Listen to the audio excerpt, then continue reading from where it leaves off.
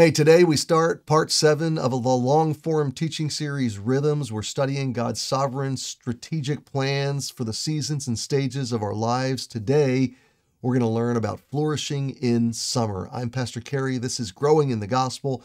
This is part 7 of the series, Rhythms. If you'd like to hear all the first 6 parts, click on the playlist and track along from the beginning. And now let's press into part 7. I hope you're encouraged today. I'm going to count to 3. You're going to tell me the favorite thing you love to do in summer. Are you ready? Yes. 3 of you are ready. The rest of you are going, I am not going to answer you, Pastor. Are you ready? Yes. Thank you. Okay. 1, 2, 3. I heard beach. That's about all I heard. So summer is really right around the corner. And I thought about, a lot of ways to get images in front of your face. I'm going to ask the guys to just start rolling through these images with me. So we get into the water. We love maybe the refreshing aspects of the summer. Just keep going, guys, if you would. The grill, we fire up the grill. We cook the hamburgers and the baseball. How many of you love baseball? Where are the New York fans? Where are the Boston fans? And they're dwelling together in unity. That's amazing. It's astounding. We get out to the theme parks. A couple years ago, Ron Habron took me to Six Flags, and Dana and I. Ron rides everything at Six Flags, and there was a few rides I just won't even look at Six Flags. And he's like, "You're a girl." I mean, I felt like such a baby with Ron. We get out. How many of you love to hike?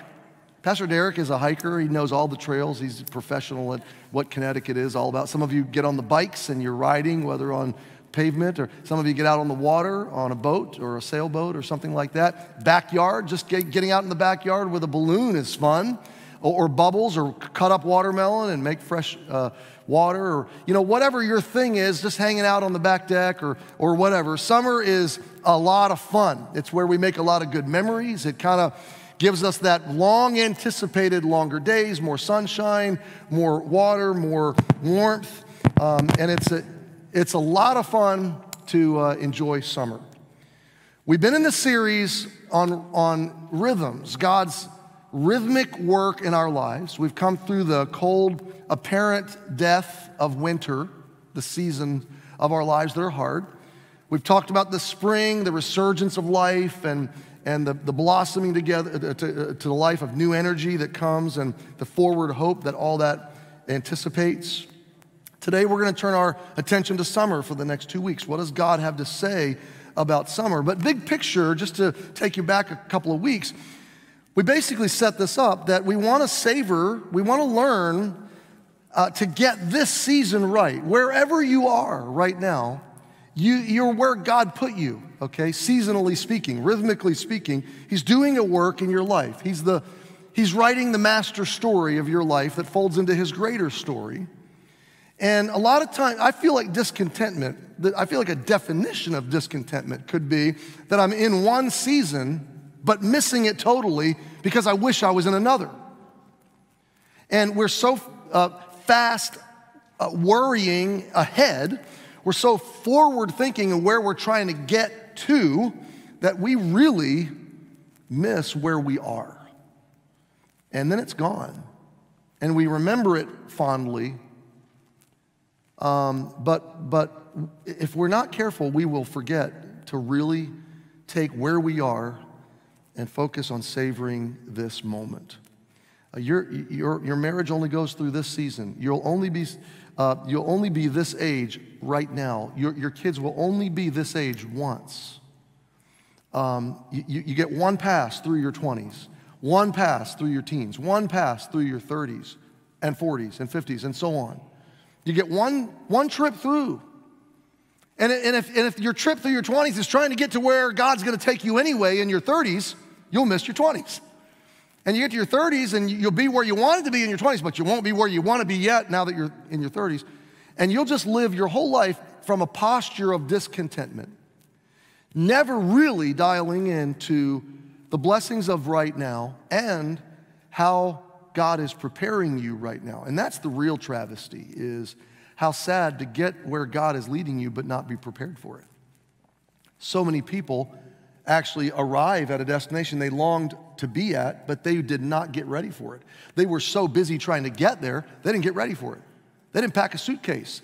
They didn't prepare the skills. They didn't take the classes. They didn't read the books. They didn't learn what they needed to know now that they're there.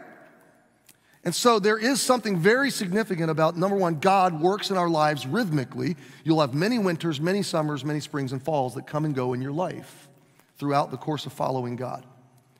And those seasons are temporary. You can't really control them or avoid them. They don't last forever. You come through them. Each of them has a purpose. Each of them has a work to do in them. And by the way, each of them has its own sense of burden. You'll see that today with summer. But God is doing a work in this season that prepares me for the next. So the idea is don't miss it. Listen and look at what God is doing in your life right now and rest in that, knowing that He'll take you forward. He'll get you where He wants you to go. He'll take you where He told your heart to desire.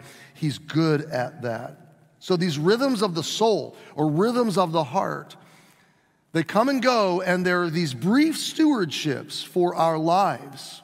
And each one folds into this broader and more beautiful and great story that God is writing in our lives. One thing I can tell you about summer, having experienced them in a variety of places, is summer has its blessing and its burdens. In fact, look at Psalm 107. This is where we're going to start today. We're going to see many different scriptures where God deals with summer this week and next week. Psalm 107 is where we've been spending a lot of time on Enough for Today the last few weeks. And I couldn't escape the fact that verses 33 through 38 are clearly a reference to a summer season and how God works or what God does in summer seasons. So look at it with me. He turneth the rivers into a wilderness and water springs into dry ground. Now that sounds pretty negative to me. And what that's teaching me, the overarching view of this psalm is God is a God of mercy and He delivers us when we cry to Him, when we call out to Him. In whatever trouble or spiritual state we find ourselves, when we lean on Him into His mercy, He answers that cry. But in this passage, God says, hey, I can take something that's flourishing with water and life and make it dry and barren. But look at the next verse kind of builds on that, a fruitful land into barrenness and for the wickedness of them that dwell therein. So there are times where God responds to wicked people and wicked nations and wicked systems and says, I'm going to dry this up. Okay? But look at the next verse. Verse 35, I'm sorry. He turneth the wilderness, desert, barren, dry, into standing water, still water, Psalm 23. And dry ground into water springs, fresh life, abundance, new life. And by the way, wherever there's water spring, there can be lots of life, which we're going to see now, verse 36. And there He makes the hungry to dwell. So that becomes home. We land there, we plant there, we build there, that they may prepare a city for habitation. We flourish there, we multiply there. God's provision of water and fruitfulness makes us able to dwell and multiply in safety and provision. Verse 37, and sow the fields. We break up the ground and we plant seed and we grow harvest. Plant vineyards, which may yield fruits of increase. He blesseth them also, so that they are multiplied greatly, and suffereth not their cattle to decrease. So clearly, verses 35 to 38 is a summer season. And you may not be a farmer in the room. You may have a garden. You may have a farm. Most of you are not farmers. So you may wonder, what does this have to do with me? Sowing fields, planting vineyards, and the fruits increasing and multiplying greatly and cattle increasing. What's this all about? Well, in an agricultural society, an ancient Hebrew would have read this and seen this as success, abundance, margin, blessing, fruitfulness. That God brings us into seasons of life where the field of our lives, the vineyard of our homes and our jobs and our careers and our pursuits, they come to life, they spring to life with fruitfulness in lots of ways and with lots of unfolding dynamics. And they're blessings from God, and He blesses us and He multiplies us and He allows us to see increase. But not all summers are like that.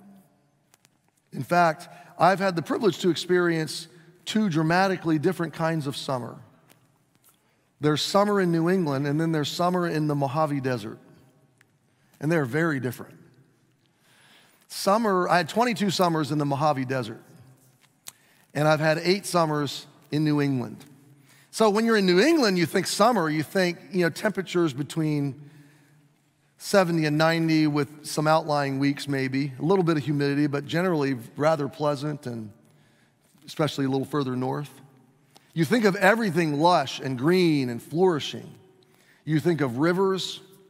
My first fall in Connecticut, everywhere I drove, I just marveled at all the greenery and the ravines and the brooks and the streams and the waterfalls. They're everywhere. You guys have stopped seeing them long ago. I'm literally singing over the river and through the woods to grandma. I mean, this is where the song was written, clearly.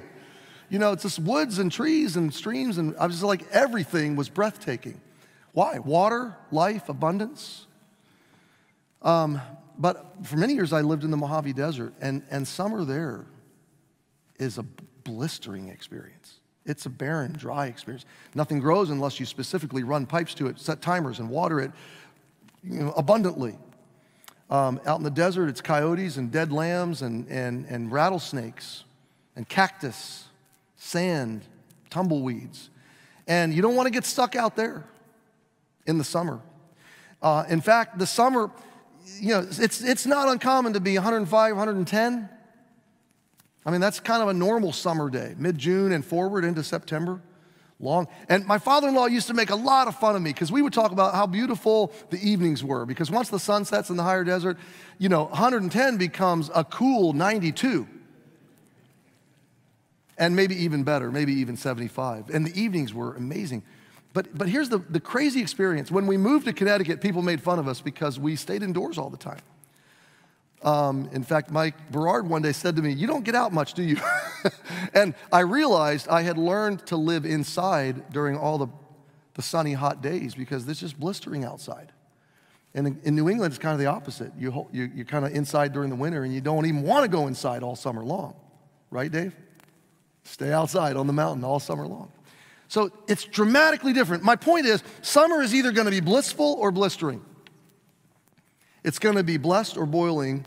It'll either explode in fruit and pleasantness, or it will shrivel up in this inescapable heat and dryness. And it kind of depends on where you plant yourself and how you steward the nutrients and the environments that God wants you to be planted in during the summer of your life. God said, as long as the earth remains, seed time and harvest, cold and heats, summer and winter, day and night shall not cease. So what I want to do in the next few moments is kind of do a flyby, not only of Psalm 107, but of other passages where God talks about summer.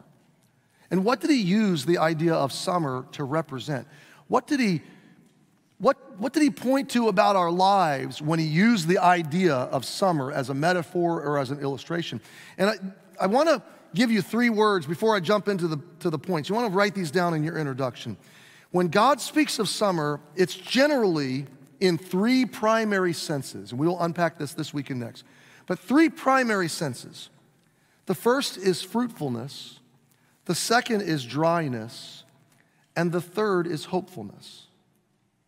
So write those 3 ideas down. Fruitfulness, dryness, and hopefulness. And let's ask God to lead us forward as we unpack these 3 thoughts rather briefly. I want you to see, first of all, in summer, God leads us to enjoy summer fruits. To enjoy summer fruits. Now, the Apostle Paul had lots of winter and spring and summer and fall seasons in his ministry. One of the summer seasons of his life was the church at Philippi. One of the summer seasons of his life was his early 18 months at Corinth, where he just saw fruitfulness abound in his life and through his ministry. And he wrote to the church at Philippi and he said that it's God that gives us richly all things to enjoy. So like we think of summer as a time when fruit abounds naturally and fully at a pace that nature kind of drives, so that happens in our hearts and our lives. The bitterness and the cold endurance of winter is broken free. Spring has flourished to life and nourished itself to life in fullness now, and now fruit begins to abound, just like we read in Psalm 107. And it abounds and it multiplies primarily because of the supply of water. You can research the story on your own. There's the story of the Los Angeles basin. Los Angeles was not naturally designed to be a good place for a city, especially not a city of, I don't know, the greater Los Angeles area is something like 10 or 12 million people or something ridiculous like that. I mean, you're flying into there, as far as you see north and south is all you can see is homes and cities and going inland a long ways. It's just a massive, massive empire of population. But the interesting story goes back to the late 1800s, early 1900s. LA was not a thriving metropolis like New York has been, and really couldn't have sustained. But a man by the name of Mulholland kind of got a vision for that whole basin, just teeming with life and population. But he knew there was one thing holding it back. All of the ability to sustain the city, like God talks about in Psalm 107 and verse 36. They prepare a city. Well, first to have a city, you got to have water springs. You got to have water. And he began to realize, if I could just get water into this area, boy, this could be a massive region. And so he began to survey and do research, and he had to go as far north as like 4 or 5 hour drive, maybe 6 hour drive, up to what's called the Owens Valley, where there were freshwater rivers coming out of the Sierra Nevada mountains. And it's kind of a sad story because he kind of went in there with all the full force of wealth and government, and he kind of trode over the rights of ranchers and farmers and just tapped into their lifeblood, their water supply, and started draining it down into the LA basin. He built an aqueduct. In fact, it's kind of a feat of modern human engineering. As they built that aqueduct, they didn't have power to pump water. All they could do was use the force of gravity to bring water from the Sierra Nevadas down to the LA basin. Well, at the northern part of that valley, there's a gigantic peak, well, not a gigantic peak, there's a gigantic water flow at a peak of a crest of a hill, and it kind of goes it's right off to the side of what is Interstate 5, which runs the north and south route out of LA up north. And you can see the water cascading down. And right next to that big, beautiful cascade of water is about a 100-year-old valve. It's just sitting off to the side, overgrowing with weeds and stuff. And you can look up the video online. There's a video of Mulholland standing at that valve after he had constructed his aqueduct, opening that valve for the very first time to allow water to flow into that LA basin. He opens it, the water starts to trickle out into the LA area from the Sierra Nevadas, and his famous line was, there it is, take it. And there would be no Los Angeles if there weren't that supply of water coming into that valley. When God brings you into summers, his call, his design, his plan is fruitfulness, abundance. He's going to give you margin in your life, and it may be spiritual and relational and emotional. It is also about spiritual fruit, the fruit of the Spirit. We'll see that in a minute. But it could also be material in lots of ways. But it's these seasons of life where by the touch of God, he's brought you into a season of flourishing. And it's really important that you understand that fruitfulness is from God and that is nourished by God and by his word, by the water of his word, by the water of his presence in your life. Because without that water, that supply will only become toxic. That abundance, that potential will never fully be realized. Paul described God to the Gentiles in Lystra this way in Acts 14. Listen, he's preaching God to people that have all kinds of pagan ideas about him, and this is how he described him. He said, God did not leave himself without witness in that he did good. He gave us rain from heaven and fruitful seasons, filling our hearts with food and gladness. That's why I say it's spiritual and material. Food, material, gladness, spiritual. And when God introduces himself to unbelieving people, he says, I'm a God that wants to multiply and make you fruitful and bless you. I'm a provider, a protector, a father. I want to bring you into summer seasons. In Psalm 107, the psalm is introduced this way. Oh, give thanks unto the Lord, for he is good, for his mercy endureth forever. When God wanted Hebrew children to learn about who he was in a song, you got to think of the Psalms like the ABC song is to your English alphabet and learning. You ever thought about how everything you know traces back to one song? A, B, C, D, E, F, G, come on. H, I, J, K, L, M, N, O, P, Q, R, S. Very good. Hey, everything you ever learned started, all the reading, all the classes, all the turning of pages and studying for tests. Imagine if you'd never learned the alphabet. Everything's built on that. And what I'm trying to tell you is that when God introduced himself to humanity and to ancient Hebrews, he used these Psalms to do it. And so picture a 5-year-old kindergartner in ancient Hebrew learning, who is God? Oh, God, give thanks to him because he's good and he's merciful. And life's gonna bring you all kinds of trouble. And when it does, cry out to him. Oh, and by the way, you're lost in sin and guilt and shame and you're condemned and you're in danger of condemnation. So cry out to him because he's merciful and his mercy endures forever. And you can always turn to him because in the end, he's gonna bring you into summer. He's gonna flourish you and make you fruitful. That's how God introduces himself to humanity. Galatians 5:22 talks about the work that God wants to do in our lives once his Spirit lives in us.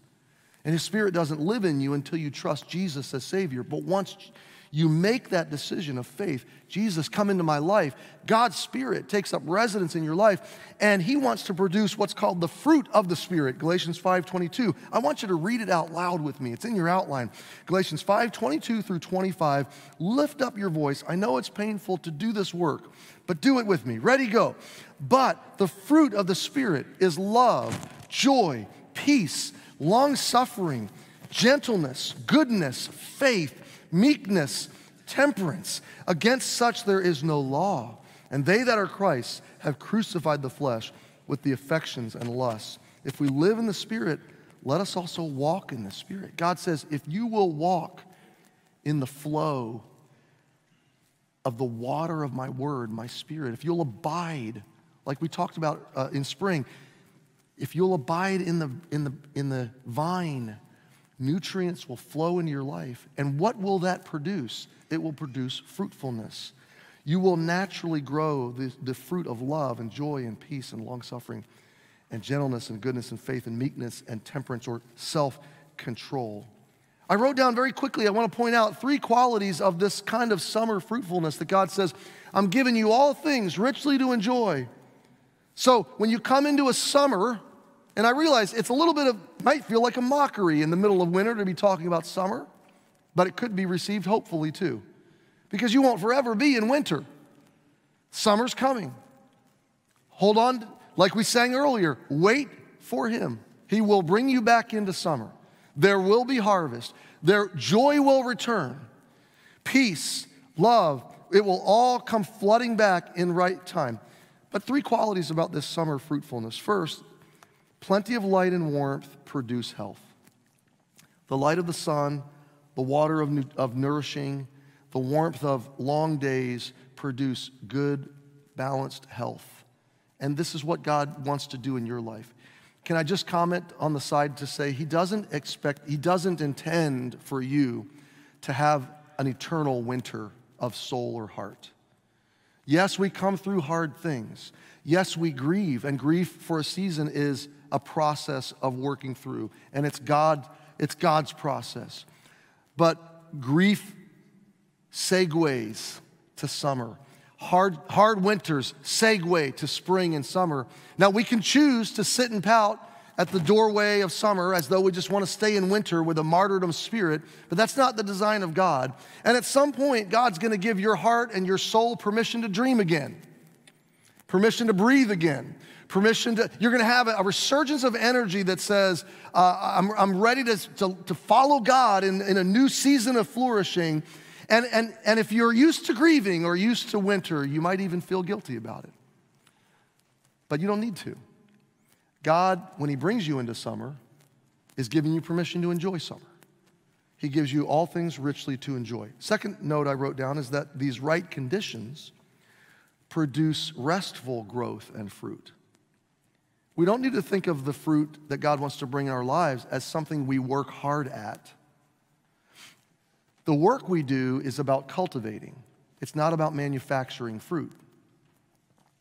And there's a difference. You do need to be disciplined to be in the Word. You need to be disciplined to stay in the flow of God's nourishing of your life so that you steward summer well. You don't have to produce fruit. God does that. God grows the things He wants to grow in your life. And dare I say, it's almost easy fruit. It's the fruit that you let God produce. It's the fruit that shows up in your life and others point out, oh, you seem happier than you used to be. You seem more joyful. You seem more forgiving than you. And all of a sudden, you realize others are experiencing a fruit that God is growing in your life. The third quality of this fruit is that abundant pleasure grows from the previous season's hardship. So maybe right now you're still in winter and you're still grinding in patience and hardness and dealing with sorrow and difficulty. God is deepening and rooting you in a way that is going to one day soon explode into fruitfulness, and you're going to be able to enjoy the fruit of what you suffered through. So we enjoy, number one assignment, we enjoy summer fruit. Number two, you ready? Still there? Number two, we prevent summer droughts. So there's two senses in Scripture where summer turns up pretty negatively, okay? And that is through the images of heat and dryness. Heat and dryness. And so a little bit metaphorically, but not so much as well, I want to drive this home in two ways where God mentions summer being eclipsed, summer being lost, summer being so poorly stewarded by presumptuous, rebellious, defiant, wandering hearts that God actually says, you're not going to have the summer that I wanted to give you.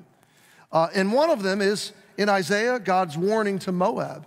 He says, your summer fruits and your harvest are fallen, gladness is taken away, and joy out of the plentiful field, and in the vineyards there shall be no singing, neither shall there be shouting. The treaders shall tread out no wine in their presses. I have made their vintage shouting to cease. In this moment, God is dealing, listen, with people that He has greatly blessed who have forgotten Him and taken Him for granted and turned away from Him and presumed that His blessings are truly their own and the result of their own ingenuity and their own great farming tactics. And they don't need God anymore because they have plenty. And here's the danger, friends. Summer is a time of plenty produced by God, but we, the recipients of His blessings, are prone. The gravity of our hearts draws us to love the blessings more than the blesser, to take for granted the abundance and to forget the giver, maybe even to idolize the material provision at the expense of worshiping the one who gave it to us. I remember years ago I had a friend that was praying for a big job. This was a big dream of his. He had dreamed of it for a long time. And it was a long journey to get to this opportunity. And I was a member of an adult group, and he was a member of the same adult group. And as I was attending that group, every day, every Sunday, we would meet, we would pray together, and then we would study together, and we would share prayer requests in the room. And every Sunday for months, this friend raised his hand and said, I have a prayer request. Pray for me to be able to get this. And boy, this happened many times to me. I'm sure it has to you. We want a child. I want a spouse. I want this job. I want this bonus. I want this tax refund. Pray that this will happen. You know, we've all been there. So it's a wonderful thing. Let your requests be made known unto God. Okay, so we shouldered this man's burden and this man's dream, and we began to pray together as a group that he would get this job. Every Sunday for weeks and months we prayed, God, give him that job, give him that job, give him that job. And it was a long process, and every Sunday he'd come in and give us an update. I passed this test. I went through this interview. I was approved through this, and my background check, and this and that, and all these things. And it was just all lining up. Every domino was falling. And I'll never forget the Sunday he came in. And he said, hey, guess what, everybody? God answered our prayers.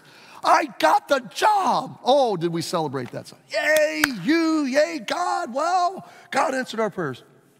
And can I tell you, sadly, that was like one of the last times I ever saw that guy. It was a total game. And all of a sudden, the job became God. God gave the job. And it was like, he said, okay, thanks, God. And just out. And that, if you're not careful, that's what happens to you in summer. God's given so much. But suddenly the heat of presumption begins to dry out your life, turn you away from all the nourishment of the giver. And if you're not careful, and by the way, this can happen in actual summer too, like June, July, August, it can happen.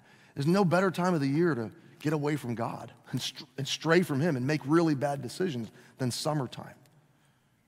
And all of a sudden, instead of a time of growth and spiritual flourishing, you come to the end of August and it's like, who is God and where did he go? I left him back in spring.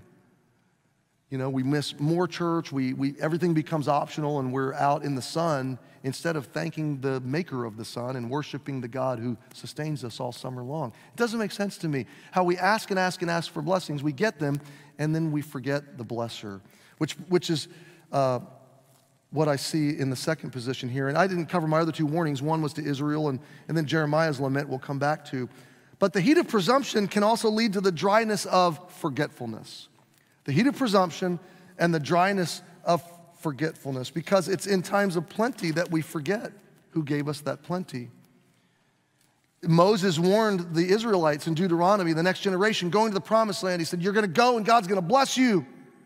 He's going to give you cities and lands, and you're going to multiply and increase, but don't forget God. And it's exactly what they did. They forgot him.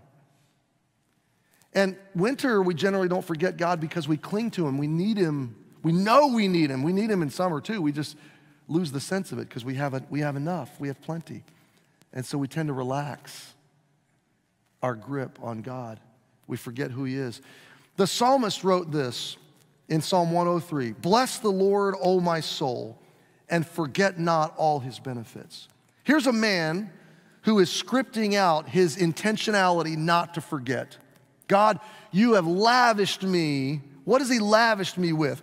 Who forgiveth all my iniquities, healeth all my diseases, redeemeth my life from destruction, crowneth thee with loving kindness and tender mercies, satisfieth thy mouth with good things, so that thy youth is renewed like the eagles. So here's a guy that says, God, you've done amazing things for me. I don't want to forget you. And my desperate cry to you this morning is, in the summer, enjoy the fruit, but don't forget the giver of the fruit. Keep him first. Stay close to him. Stay devoted to him. Don't let the heat of presumption and the dryness of forgetfulness turn your summer into the Mojave Desert that Moab and that Israel experienced because they forgot God. So, first thing we do is we enjoy summer fruits. Second thing we do is we prevent summer droughts. Third thing we do, and I just want to pause and ask you a question. Are you proud of me for being at point number 3 and it's only 11:27? I just want to go on record, like make note, okay? Give me a little credit. Third thing we do is we savor summer hope. Now hang with me, this turns a little different direction here. We savor summer hope. Jesus used the idea of summer to cause us to look forward in anticipation to the arrival of his kingdom, heaven, forever, the eternal summer, the eternal day. The sun never sets. He is the sunshine. He is life. He is living water. I mean, it is forever and ever and ever with him. And he used the idea of summer to kind of compare to the arrival of that kingdom. Luke 21 is one of several places where he does this, but it says he spake to them a parable. Behold, the fig tree and all the trees, when they now shoot forth, you see and know of your own selves that summer is now nigh at hand. What's he saying? When you look around planet Earth and you see the conditions and things unfolding like I've told you, and this was preceding all of this, he's talking about all the end time event conditions, how we know we're getting close. And by the way, we're getting close, okay? He says, you know, when you see the trees blossom, you know summer is almost there. And so when you see stuff like this unfolding on planet Earth, you know the kingdom's almost here. Dare I go down this road?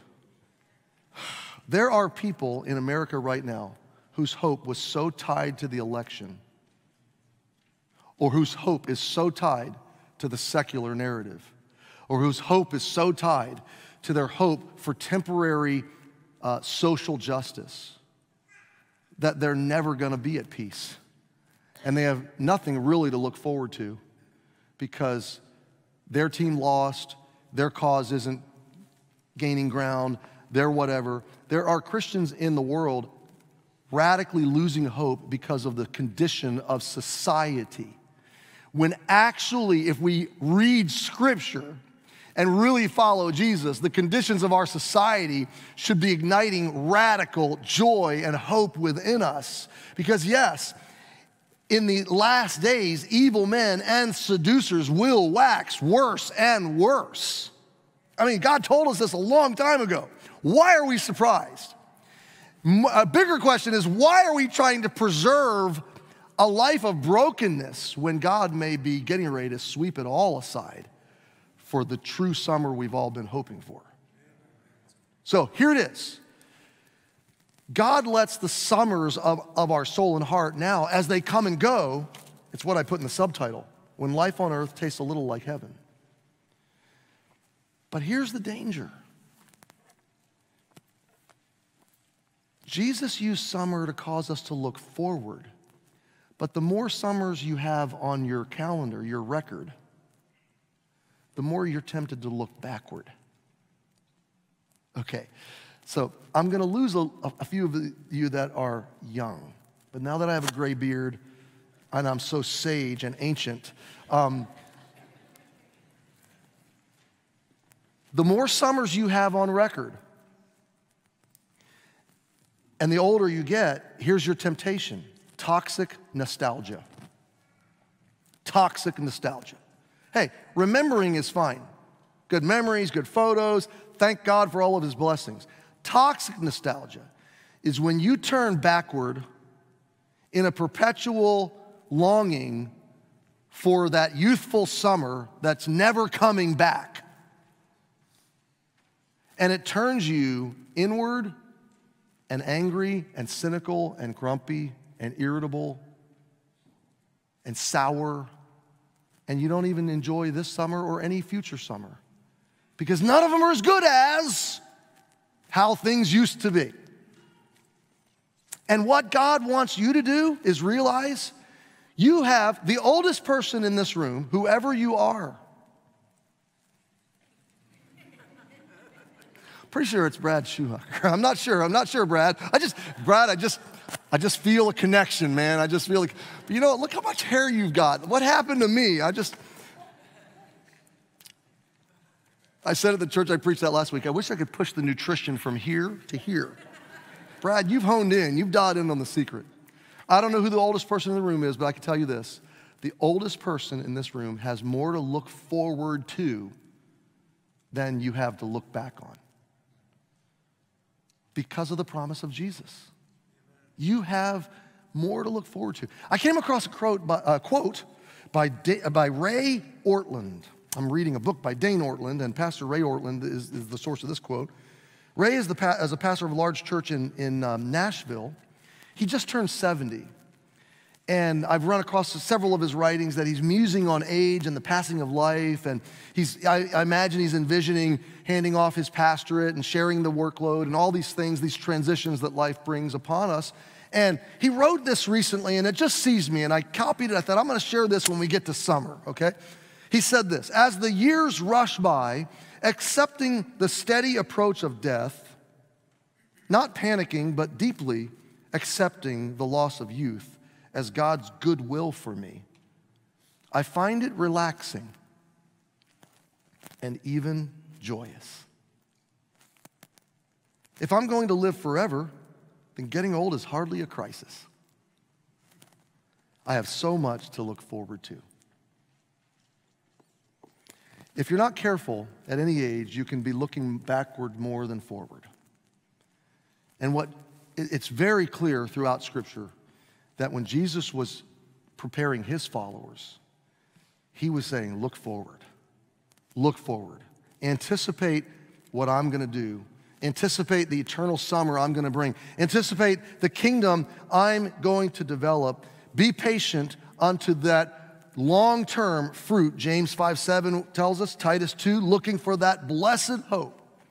And so I say to you, if you're a believer, enjoy the summer fruit that God brings in summer. Anticipate and celebrate it, flourish in it. Guard yourself. There is some dangers of summer: drought and dryness, forgetfulness, presumption. Don't forget the blesser. We'll talk more next week about the work of summer, really important work of summer. Be more hopeful looking forward, anticipating what's to come, than you are nostalgic, toxic, looking backward, grieving the summer's past. And then finally, I want to invite you, if you've never accepted Jesus Christ personally as your Savior, then you're in grave danger. God wants to give you an eternal summer. He wants to redeem you. He died on a cross, shed his blood to atone for your sins. If you reject Jesus, there is no eternal flourishing summer awaiting for you. You will face judgment and wrath and justice on sin like we all deserve. But Jesus died to make a way for you to escape that and to be born again, new life in Jesus. He will come into your life. He will forgive you, save you, change you, guarantee you eternal life in heaven. And that happens the moment in faith, not that you achieve it or work for it. No, it happens the moment in faith that you receive it. And Jeremiah lamented because God pursued Israel for so many years and they wouldn't have him. And he said, the harvest is past, the summer is ended, and we are not saved. And he's mourning and lamenting. And what a terrible thing it would be to go through all the summers of life, having had your whole life to learn of Jesus, receive Jesus, and enjoy life with him, and have life end not knowing him and having to reckon with God personally over your sin. Romans 10 says, if thou shalt confess with thy mouth the Lord Jesus and believe in thine heart that God hath raised him from the dead, thou shalt be saved. With the heart man believeth, so it's a belief of the heart, unto righteousness, exoneration, forgiveness. And with the mouth, confession is made unto salvation. How do you get saved? You ask for it. You confess to God that you believe he is the only provision for salvation, Jesus. And then Scripture says, whosoever believeth on him shall never or not be ashamed, disgraced, put to shame before God. For there's no difference between Jew and Greek. It's for all of us. Salvation's for all of us. The same Lord over all is rich unto all that call upon him. For whosoever shall call upon the name of the Lord shall be saved. The God that makes the earth explode with life in the summer is the same God that will make your heart explode with life the moment you put your faith and trust in him. There's nothing quite like the summer seasons of our lives, and they do come and go and they ebb and flow because that's the nature of the work of God. But isn't it good to flourish in the summer, in the spiritual summertime of our life? But even then, we have to be careful about the drought. I hope today's study has equipped you and blessed you and encouraged you. I hope you'll stick around and subscribe. I hope you'll drop a comment or a question. and share this series with someone who can grow and be blessed by it. And I'll see you in part 8.